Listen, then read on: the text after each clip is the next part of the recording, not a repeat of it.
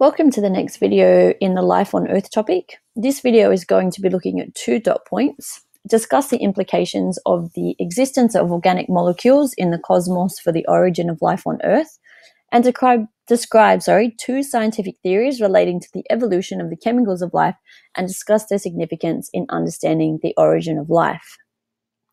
So before we go on, let's have a little bit of an introduction. So there is very little evidence towards the existence of molecules in the universe or cosmos. However, there are several scientific theories to explain their existence or creation and how this led to life on Earth. So there are a number of theories that exist to account for the origin of life on Earth, and some of these include the idea of spontaneous generation, biochemical evolution, which can also sometimes be known as chemosynthesis, undersea thermal vents, and panspermia. So these obviously aren't all the theories that exist to try to explain how life on Earth began, but these are the 4 we're going to look at, and you really only need to look at 2 of them in particular in detail. So firstly, let's have a look at spontaneous generation. So spontaneous generation was put forward by Aristotle, and he suggested that life was able to arise spontaneously. So life was able to come from nothing, assuming that certain particles of matter contained an active principle which could produce a living organism when conditions were suitable. Now, this was believed for quite some time until a scientist called Reddy came along and disproved Aristotle's theory. So what he did was he set up 3 jars, just like the one in the picture at the top, where he placed a small piece of meat. He left one jar open, placed a cork in another jar, and covered a 3rd jar with some gauze. And what he found was that the jars that had lids on them that stopped the flies from getting to the meat didn't grow any maggots. Okay, so only the jar that was left open, where the flies could actually lay their eggs on the meat, had the maggots grow on the meat. So he was able to show that the maggots did not just spontaneously generate from nothing, that there had to be another organism present in order for those maggots to form. Another example of a theory is the biochemical evolution theory, or which is also sometimes referred to as chemosynthesis. So just like photosynthesis, the making of something using chemicals. So this theory suggests that certain conditions of early Earth generated the organic compounds and the right environment for the first production of a living organism. So we've already looked at the particular elements and the conditions that were present on early Earth. So what is believed was that these elements and the conditions were able to create new compounds that then gave rise to the first living organisms. So this theory was put forward by 2 men known as Oparin and Haldane, who suggested that organic compounds could have formed from simple compounds, and the energy required from these reactions would have been supplied by the sun and by the lightning strikes that we discussed in the previous video.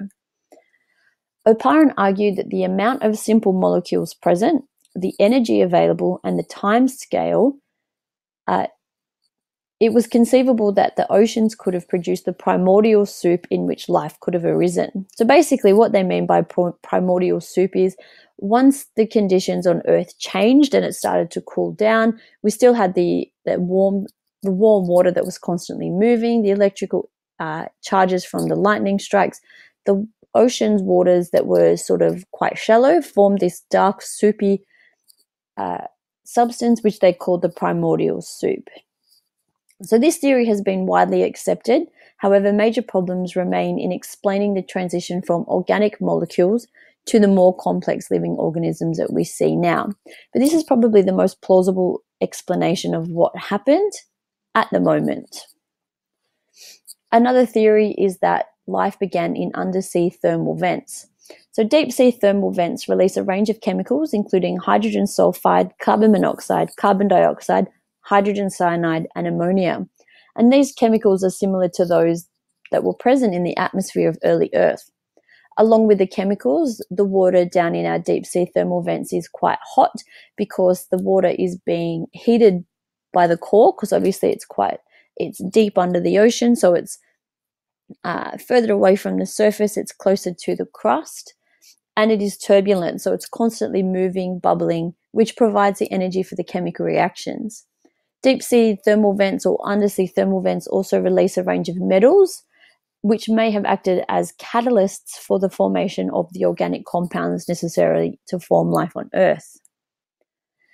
The last theory that we're going to look at is one known as Panspermia. So this theory suggests that life could have arisen once or several times at various times and in various parts of the universe. So materials have been found in meteorites and comets that have revealed the presence of organic molecules which may have acted as seeds falling onto the early Earth. So what they've found is a number of different meteorites which contain those chemicals that we've discussed, those organic molecules in varying quantities. And obviously those meteorites have come from somewhere else in the universe. So they believe that that's one way that these elements could have arrived on Earth. And at the moment, there is as yet no compelling evidence to either support or contradict this theory. So until there is evidence that can definitely prove that this isn't a theory, we still have a look at it until science obviously discovers a little bit more about it. So what are some implications of these theories? So for life to have originated, the following events needed to have happened. The required chemicals needed to be formed. These chemicals need to have come together in a way that could create a self-replicating body. This body would need to have a form of protection for its contents, and it had to be able to use an energy source to replicate itself. So as we can see, requirement of energy, producing or self-replicating, so producing more of the same, requiring an energy source. Okay, so we're starting to get into those ideas that we looked at earlier in the requirements of life, and we're starting to see that these chemicals needed to be able to have done these things in order for the theories to be accepted. The first step needed for life to be formed would be that the organic molecules needed for life would have to be present in some way, whether they came from out of space, whether they formed in the oceans. And these organic molecules could have been formed here on Earth or sent to Earth from out of space or the cosmos, as I just said. And that brings us to the end of this video, and thank you for watching.